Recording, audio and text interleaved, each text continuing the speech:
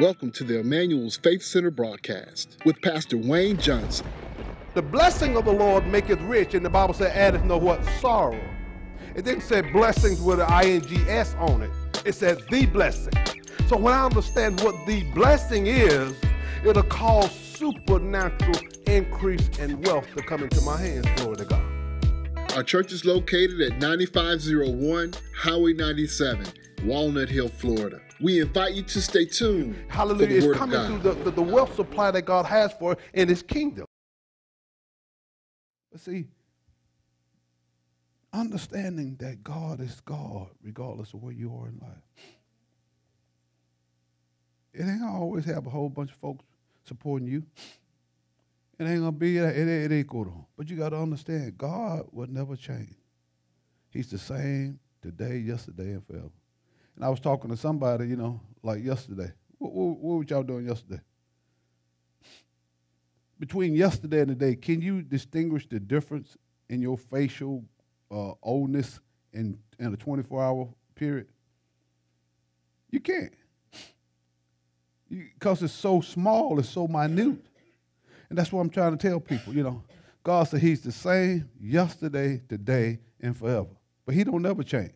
So if I can't distinguish a change in my body and my life and my facial expression and my growth or getting older, 24 hours older than what I was yesterday, it's so minute I can't even hardly distinguish it, can I? Hallelujah. But then if God is the same today, yesterday, and forever, that ought to give me a little bit of hope. Glory be to God. Do you feel me this morning? And so I just want to let you know this morning, regardless of where you are and what you're going through, don't lose sight of who you are. You're a spirit-filled believer. You've been born again. You've been born again. Hallelujah. I love Korobosi. Y'all, do you feel me this morning? See, just because you're going through, that don't mean God is against you. That don't mean that God is bringing this trouble in your life. Glory to God. I mean, because he said he tempts no man or woman with trouble.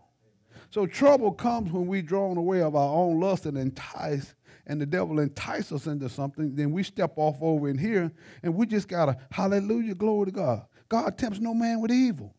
So once I understand that he ain't tempting me with evil, hallelujah, glory to God. Hallelujah, glory to God. So when I understand that, I just begin to walk in the counsel of his holy and righteous word. God ain't against me, he's for me. So if trouble is in my life, man, hallelujah. I know God going to bring me out because he done already told me he's for me and not against me. Glory to God. He went to the cross and shedded his blood again. And just because folks ain't with me don't mean that God is, hallelujah. Do you feel me, baby? So called over. You got to constantly understand that. Like the woman right here in 2 Kings, hallelujah, Elijah. Go back to the first verse. Let me talk about that. See, because sometimes we're looking at our situation and our circumstance. Go back to the first verse in 2 Kings chapter 4, verse 1. And sometimes we're looking at things in life and we think God is against us. But I want to let you know that ain't so. When you understand that, just because you're going through don't mean somebody done walked away or something. You got to keep on trusting God, man. You got to keep on holding on to his unchanging hand. Let me tell you something, because in your troubled times determine your altitude in good times, glory to God. Because if you can weather the storm and stand the persecution and stand all this opposition that comes through you, glory to God, you're going to be all right because you're stronger than what you think, glory be to God. Now here go a woman right here. Her husband was a man of God. And listen what it said. He said, now the wife of one of the sons of the prophet cried to Elijah. The second one, not Elijah, Elijah. Your servant, my husband, is dead. And you know that your servant feared the Lord. But the creditors have come to take my two children to be what? Slaves. Now, this is a second voice that God spoke in his word that I see. Two things. He said, when you find the truth in God's word, he said, out of the mouth of 2 or 3 witnesses, let it be established. Now, she said, my servant, your servant, my husband is dead. That's what he told Elijah, right? So what she's saying is, he said, go to the next verse, let me show you. Go to verse 2. Go to verse 2. He said, and Elijah said to her, what shall I do for you? Tell me, what have you in the house? And she said, your servant has nothing in the house except a jar of oil. Now, she said, your servant, and my husband, your servant, is dead. Now, why would she bring up her husband and telling Elijah but he's his servant? At least she must know something in relationship to what and how to approach the man of God and tell him, my husband, your servant, is dead, and the creditors have come to take my 2 sons and put them into slavery, glory to God. She knows something because, you don't hit me, because she was married to a man of God, and he's dead. And so she knows something about how to bring her petition before the man of God, which is connected with God. Hallelujah. When you understand how to connect with the anointing and bring things to pass in your life. Now, this is a troubled time in her life. Her husband already gone, dead. Hallelujah. The breadwinner is gone. Lord, you don't hear me this morning. And now the creditors are coming to take her 2 children away. You think you're in a bad state, but look at that's pretty bad, ain't it? Lord have mercy. Yes, Lord. And so she goes to what? She goes to the man of God. And she brings her case before the man of God. Your servant, my husband, is now dead, and the creditors are coming to take my last 2 seed, glory to God. My breadwinner is gone, and I'm at the point of, I don't know, I'm losing and breaking off, and I don't know what to do. But I know I need to come to the man of God and bring my petition before, because God, the only one, can help me now, glory to God. Do you feel me? See, sometimes in your life, you done tried this and you done tried that, but you need to bring your petition before God, before the throne room of God, and go to the man of God and say, Lord, hallelujah, glory to God. I come before you, hallelujah. This is my petition. This is where I am, hallelujah. When we get real with God, God get real with us. And the servant, he don't talk about a problem, does he? But he asks her a question. And what he said, Elijah said unto her, what shall I do for you? I hear your problem, but tell me what you want me to do for you. Tell me what you want. What shall I do? Tell me. And then he said, what have you in the house? And she said, your servant has nothing in the house except a what? A jar of oil. You done got down to your last. All you got is a jar of oil. Now, creditors coming to take my 2 children. All I got is a jar of oil. The prophet, I'm telling him about my problem. He asked me about a jar. What you got in the house? You know what I'm saying? But then, again, God knows how to get you out of trouble. He's just asking you a question. Tell me what you want me to do. Tell me what you want me to do. Lord, I want you to bless me. I want you to increase. I want you to let me pull me closer to you. See, sometimes we think it's the other person, but most time it's me that need fixing. Oh, do you feel me? Glory to God. Because, see, when I get fixed, my search do you understand me? Glory to God.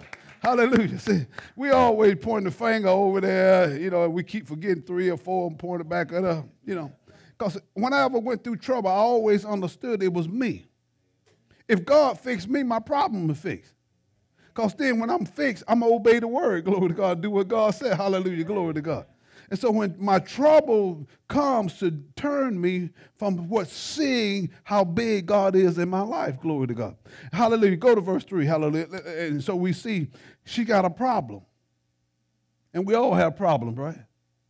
Man, I'm trying to tell you, listen to what's that. And then he said, go outside and borrow vessels from all of your neighbors, empty vessels, and what? Not too few, or not a few.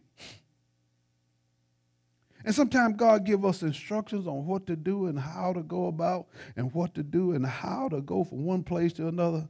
And if you obey him, now, we're going to see where she obeyed him, but she wished she had did a little bit more, glory to God, when she had the time and the moment and the window was open, glory to God. Now go to verse 4 and let's see what they keep telling my heart. We're going to see what happened here, glory to God.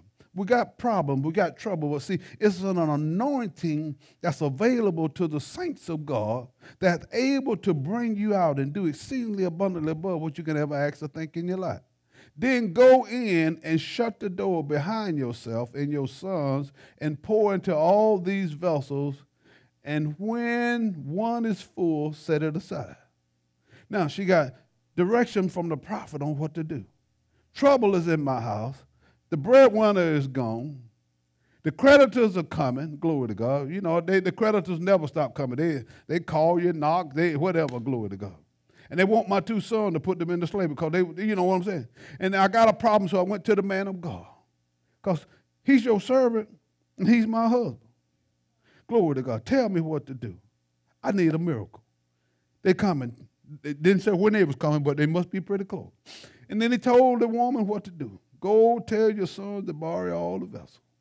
Lord, see, in your obedience, it's the key that unlocks the door to your success sometimes. Simply obeying the voice of God, hallelujah, will cause you to triumph in the parent.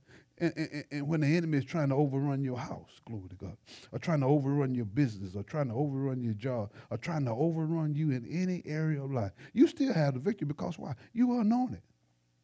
But sometimes you don't realize you are anointed because you're so caught up in your trouble, you can't see the blessing of God. You see your trouble bigger than God. Hallelujah, glory to God. But I come to tell you, it's not so. Hallelujah. When you do like the prodigal son, you got to come to yourself sometime in the midst of your trouble. You don't hear me. You got to come to yourself. Glory to God. When you're in the hog pen, it seems like you done went low as you can go. And you just got to realize who you are. I'm a child. I'm a servant of the king. And what did the prodigal say? He said, my father has hired servant that's doing and living better than me. I'm going to go back home. Many a time I had to come to myself when I'm facing trouble in circumstances and situations, hallelujah, that I don't know what to do, glory to God. And when I come to myself and realize I am a son, I'm a mature son of God, washed and born again, spirit-filled believer, knowing that God has given me the victory. He didn't come to defeat me. He came to help me, glory to God. Sometimes we get the misconception that God comes to defeat us, glory to God. God never comes to defeat me. I was in my worst defeated state when I wasn't saved, glory to God. Now, why would, Lord have mercy, why would he wash me, clean me up, put me in the kingdom, and then take, you don't hear me. He don't operate like that, baby. Let me tell you what. This is what he does, glory to God. Go to verse 5. Because some of us, we believe the lie of the devil. We think he's more powerful than God. So she went from him and shut the door behind herself and her sons, and as she poured, they brought the vessels to her. A miraculous miracle. She began to pour out, and all went out of the vessels, and all the vessels started to fill up, glory to God. That's why God asked you, what is in your house? What do you have to give to God to work with? And sometimes we don't think we have nothing, but we got something in the house of value. Glory to God. Go to the next verse. Lord have mercy. And so when the vessels were full, she said to her sons, bring me another vessel. And he said to her, there is not another. Then the oil stopped flowing.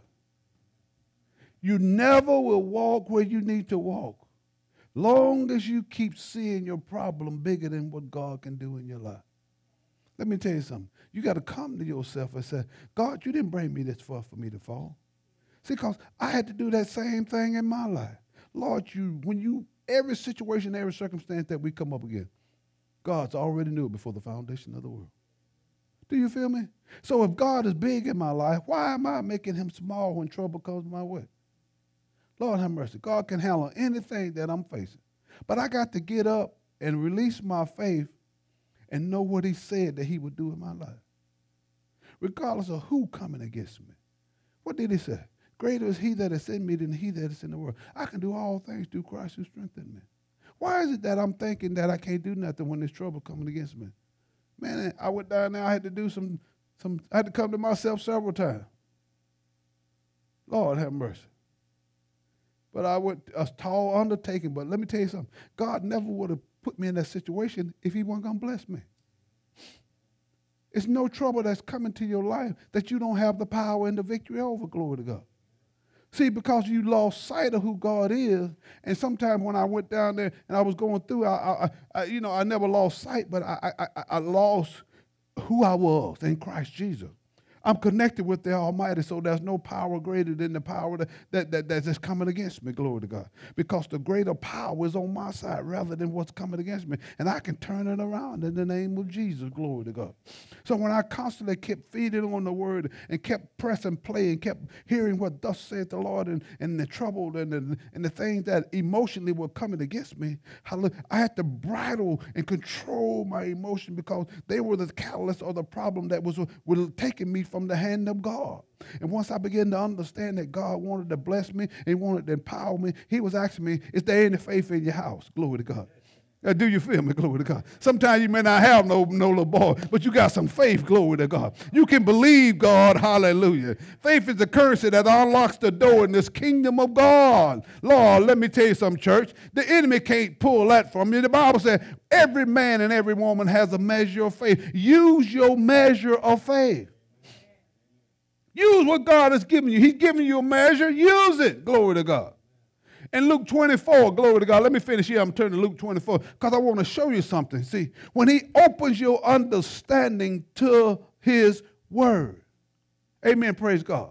And when the vessel was full, she said to her sons, bring me another vessel. And he said to her, there is not another. Then the oil stopped flowing. Go to verse 7. Because I want to show you something this morning. And she came and told the man of God, and he said, go sell the oil and pay your debt, and you and your sons can live on the rest.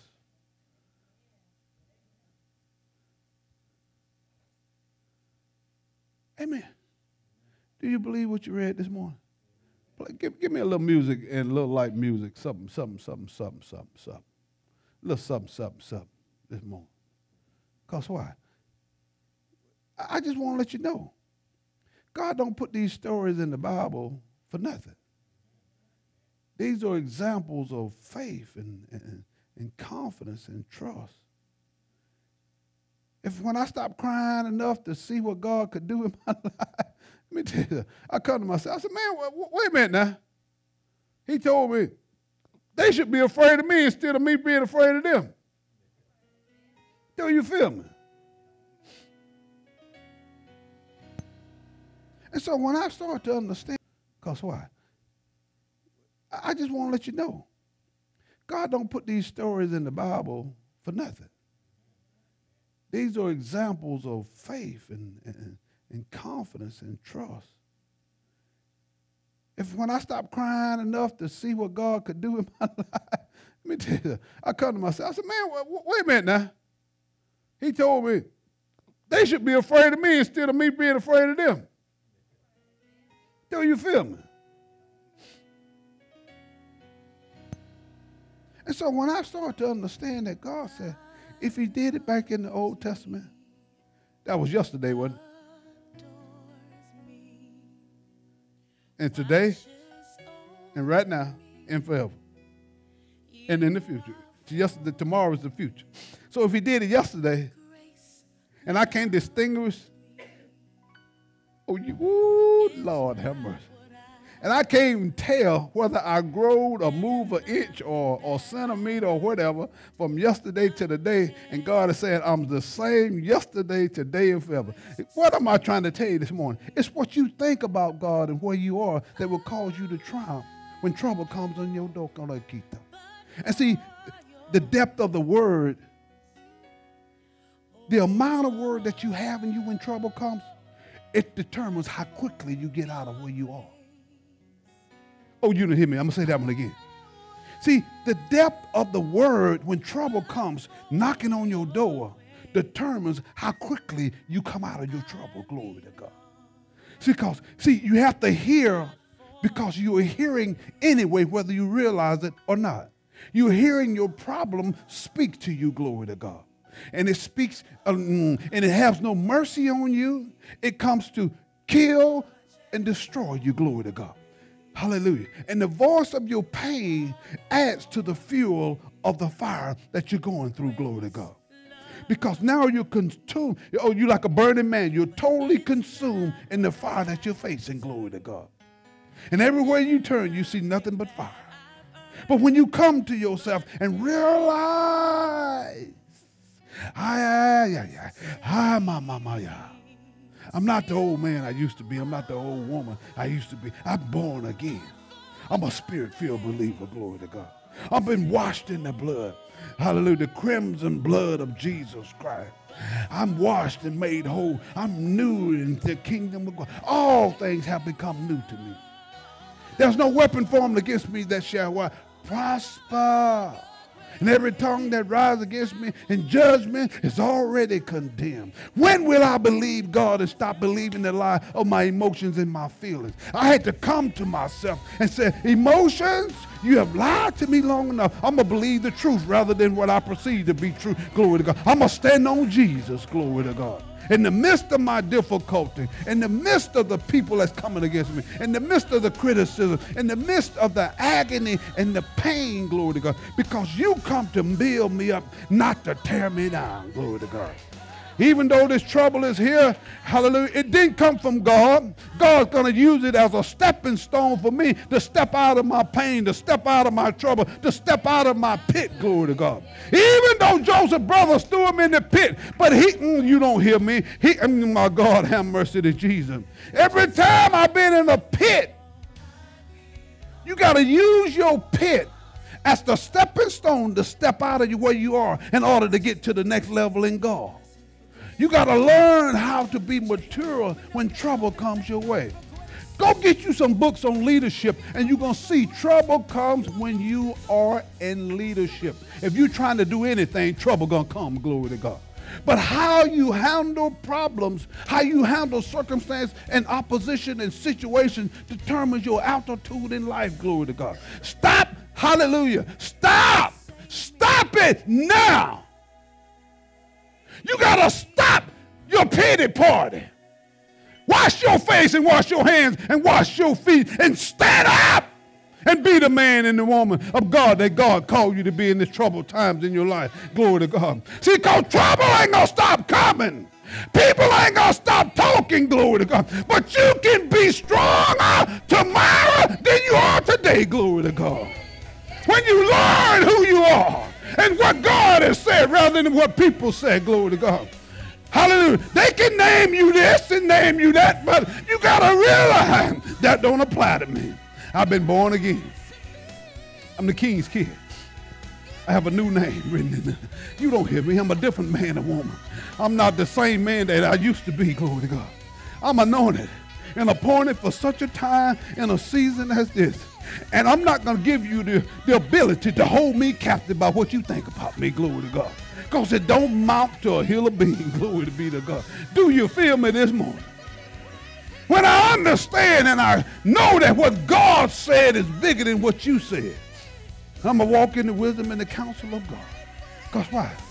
I know God is with me. And as long as he's with me, I'm all right.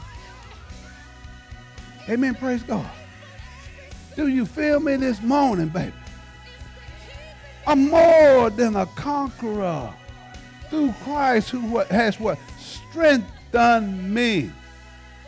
I didn't read it anywhere where he come to what?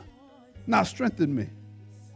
He come to increase me. He come to strengthen me. He come to give me strength when I'm weak and I'm torn down. He come to build me up. He come to encourage me. He come to give me gold and silver when I don't even have any, glory to God. So why am I listening at the world judge me and stamp and put something on me rather than being in what God called me to be? You mighty man of valor. And what did Gideon say? Father, I'm the least in my father's house. The Midianites are coming. They took all my stuff. They taking everything from me. I can't do that. And the angel said, when he saw him, he knew his situation already, glory to God. So God knows where we are. That's what he have told me many a time. He said, you mighty man of valor. Step out and do what I call you to do. I never would push you out there in the water if you couldn't swim. You don't hear me. Y'all didn't get that, did you? You don't get that, glory to God. You didn't get that, did you? You didn't hear me this morning. See, your mentality is that you can't do nothing. You can't go nowhere, hallelujah, unless somebody go with you, glory to God. But I serve the Almighty God. And sometimes you got to take a drink of the water of life. See, because the well you've been drinking from, it got you in the situation that you're in now. You're drinking from the wrong well. Because what you're drinking from the well, I see it in your life. I see it on your face. I see that it has contaminated your thinking in relationship to where you are and what God has called you. You are the anointed one. You have been born again by the Spirit and by the water. God didn't bring you this far to drop you off and leave you. He ain't like men. So because you drink from the wrong fountain, you see yourself, oh, Jesus, you see yourself in the wrong, oh, Lord God Almighty. God said, yeah. In Colossians chapter 1, who has delivered me from the power of darkness, has translated me from the, who has delivered me from the power of darkness, and has translated me into the kingdom of his son. So if God has already moved me from the kingdom of darkness into the kingdom of light, that means he ain't bringing no darkness in my life. So why am I thinking like an unsaved woman and an unsaved man? I need to believe what the book said, glory to God. Because when you drink from the wrong fountain, you see yourself as less than rather than what greater than. So change fountains and go over here and drink from the what? Drink the water that comes from the river of life. And you receive life. I can give you life, but you got to receive life. What you project to be truth is truth to you. I can give you truth, but the beginning of the book. But if you keep believing the lie that comes from the fountain of death, you'll always receive death, and you never think that you can get out because you'll think your enemy is greater than you. When God gave the children of Israel the promise, go into the land, I've given you the land. But then, hallelujah, what did they do? They formed a committee, didn't they? To verify, confirm what God has said, because they didn't believe the prophet. They didn't believe the man of God. They said, we're going to get 12 people, a man from each tribe, and go in and spy the land out. You got to trust his word. You got to trust him when you can't trust yourself. And that's sometimes we trust in ourselves more than we trust in God's word. Don't you know yourself done lied to you more times than a minute? And I told you all kind of lies, got you in trouble right now. If you stop drinking from that well and start drinking from the well that Jesus said, it'll change you. And you'll start projecting the image that God said is available to his children. I'm for you, I'm not against you. This trouble may be here, but it didn't come from me. Stop crediting, stop giving, stop attaching that all to God. God didn't bring that. This has been the Emmanuel's Faith Center broadcast with Pastor Wayne Johnson. If this broadcast was a blessing to you, we would like for you to partner with us. You can partner with us with the monthly seed of $25. We are located at 9501 Highway 97, Walnut Hill, Florida. For this and other teachings by Pastor Johnson, please visit our website at www.efcenter.org. Tune in next week for another exciting time in the Word of God. And may God continue to richly bless your lives, is our prayer.